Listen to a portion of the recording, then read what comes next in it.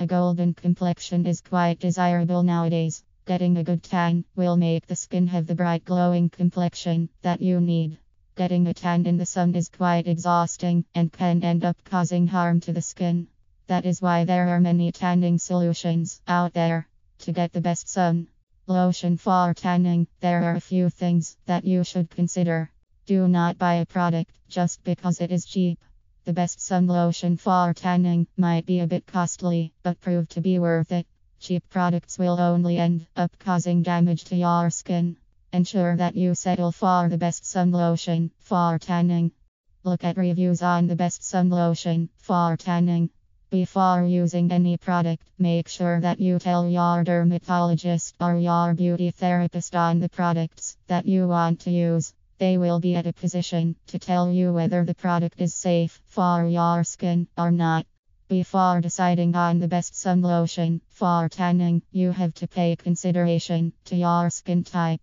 If you have the sensitive skin type, you should best stay away from the tingle sun tanning lotions, since they work with the skin composition to give you a tan, and in some cases might end up giving you red irritated skin. Also choose a good tone, depending on your natural skin color.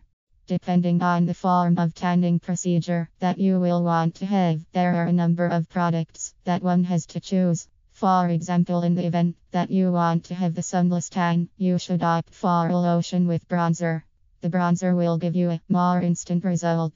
Be careful to check the moisture content when looking for the best sun lotion for tanning. There are several tanning gels out there, but these are quite drying. They are designed for people with oily skin, so if you have dry skin, you will have to stay away from them. You can choose the many creams and lotions. Alternatively, you can add some glycerin or other almond oil to add the moisture content in your.